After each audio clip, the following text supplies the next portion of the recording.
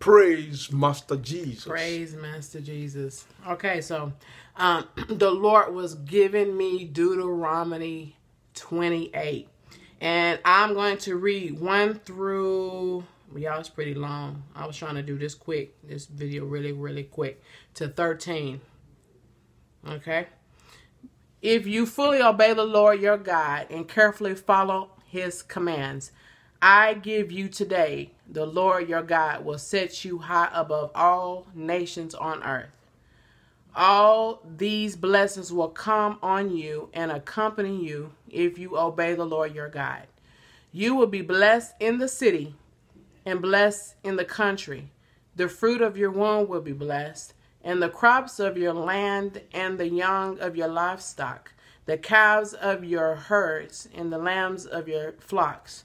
Your basket and your kneading through will be blessed.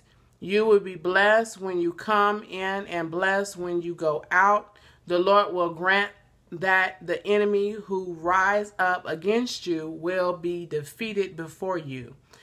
They will come at you from one direction, but flee from you in 7.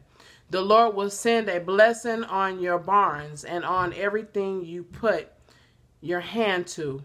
The Lord your God will bless you in the land he is giving you. The Lord will establish you as his holy people, as he promised you an oath.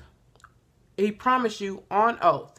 If you keep the commands of the Lord your God and walk in obedience to him, then all the peoples on earth will see that you are called by the name of the Lord, and they will fear you. The Lord will grant you abundant prosperity in the fruit of your womb, the young of your livestock, and the crops of your ground, in the land he swore to your ancestors to give you. The Lord will open the heavens, the storehouse of the bounty, to send rain on your land in season, and to bless all the work of your hands. You will lend to many nations, but will borrow from none. The Lord will make you the head and not the tail.